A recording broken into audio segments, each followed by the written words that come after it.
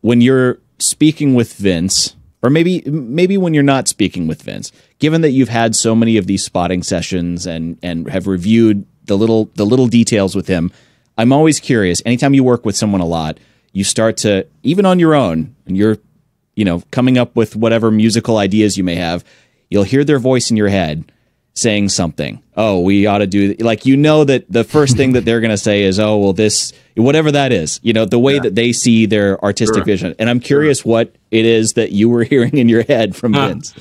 He had a few famous sayings that he used to talk about. One of them, which is one of my favorites, is, and I forget where he got this from, some other director, I think, but don't rob me of any riches, he would always tell me.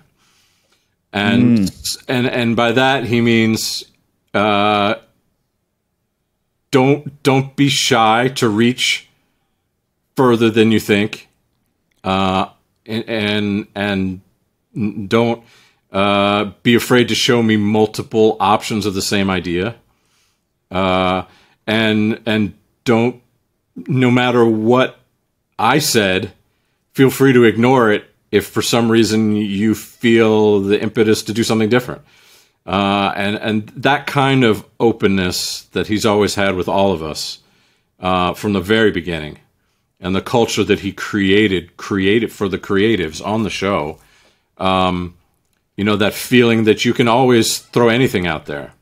You can always try anything, and no one's going to look at you sideways for it. And everything gets considered.